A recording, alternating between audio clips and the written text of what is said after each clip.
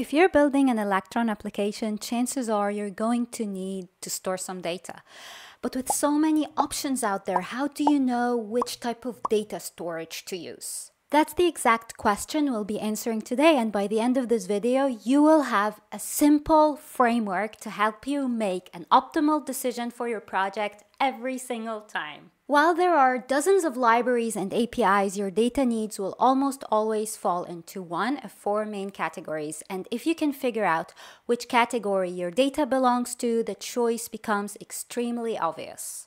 These categories are simple user settings, core application data, temporary UI, and files and exports. Now let's break them down one by one and I'll tell you when to use each. Let's begin with something every app probably needs, which is simple user settings such as the user's preferred theme and whether the user wants the app to launch on startup. For such simple key value data, we do not need a database. A JSON file would be much better. Since Electron is built on top of Node.js, you have full access to Node's powerful file system module, and you could absolutely build a solution to save that JSON file yourself. But since the paths for storing app data differ from Windows, Mac OS, and Linux, if you're trying to build a multi-platform application, you might find yourself forced to write a lot of boilerplate. The good news is that there is a lightweight zero configuration library that solves this problem. It's called Electron-store. You can think of it as a super-powered JavaScript object that automatically saves itself into a JSON file, which makes it perfect for any user preferences or simple application data. Now let's talk about something more exciting. Core application data, the actual data that powers your app. Imagine you're building a to-do list or a music player or an inventory manager. You're not just dealing with simple keys and values anymore. You're dealing with structured data that has relationships. A user has many to-dos. An album has many songs. A product has a supplier. Now imagine trying to manage thousands of these records in a single JSON file. That sounds like a nightmare, right? A slow, buggy nightmare. But luckily, powerful databases do exist, and in the Electron ecosystem, the most widely used and robust option is SQLite. Now, to interact with SQLite, you have a few great library options. My default recommendation, especially for performance and simplicity, is Better SQLite 3. It's incredibly fast because its API is synchronous, which is perfect for Electron's backend main process. Also, it is simple, direct, and has no extra dependencies. For most Electron applications, Better SQLite 3 is a solid choice. However, if your application has more complex needs, there are other options. For example, if your application absolutely requires asynchronous database operations, the original SQLite 3 library is the classic choice. It uses a callback-based async API, which might be a better fit if you're integrating it into a larger async workflow. And if you need a more powerful way to build complex SQL queries without writing raw SQL, a query builder like Knex is a fantastic tool. It works on top of SQLite 3 and gives you a clean JavaScript-based way to conduct your queries. And finally, if you're building a very large application, especially with TypeScript, and you want a full object relational mapping, features like models and repositories, then a mature ORM like TypeORM or Sequelize is the way to go.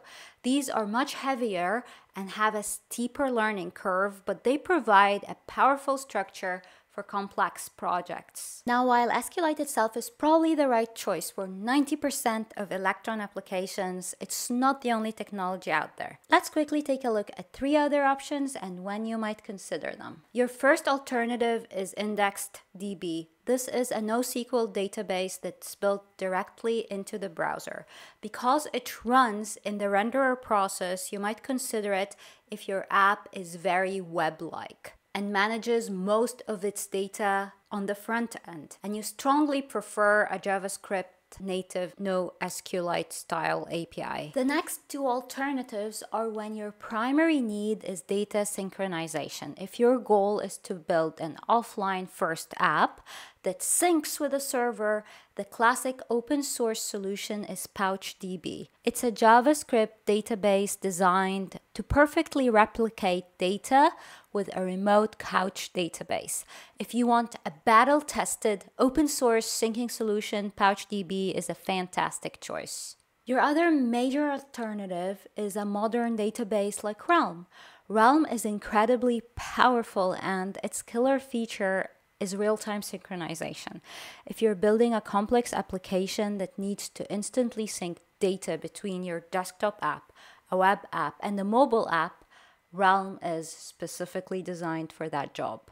And no matter which one you choose, any heavy database operations must be run in Electron's main process. If you run a heavy database query in the renderer, your entire application will freeze. By keeping the database in the main process and communicating with IPC, your app stays fast and responsive. All right, we have our user settings handled and our core data in a robust database. Now let's move on to talking about temporary UI state. Imagine a user typing a long message when they accidentally refresh. They would be very disappointed to find their message gone. And so you would probably want to save their progress, but writing to your main SQLite database on every keystroke is overkill, and it's not efficient at all. This is what I call non-critical UI state. It's data that's tied to the user interface and not to the core logic of your application. For this, an excellent and super simple tool is the browser's built-in local storage. You might also hear about its cousin, sessionStorage. They are nearly identical, but sessionStorage is cleared the moment the user closes the app, while local storage persists across app launches until it's manually cleared. So the simple rule of thumb is to ask yourself, does the user expect this to be here when they reopen the app tomorrow? For things like an unsaved draft, the position of a panel, or which tab was last opened, the answer is probably yes. The user expects the app to feel the same as when they left it. For those cases, local storage is the right choice. But what if you have a multi-step wizard? If the user closes the app halfway through, you probably want it to reset, which means it would be a perfect job for session storage. Both session storage and local storage are incredibly simple key-value APIs, and most importantly, they run entirely in the renderer process, which is perfect for UI-specific data that doesn't need to clutter your main database. And that brings us to our final category.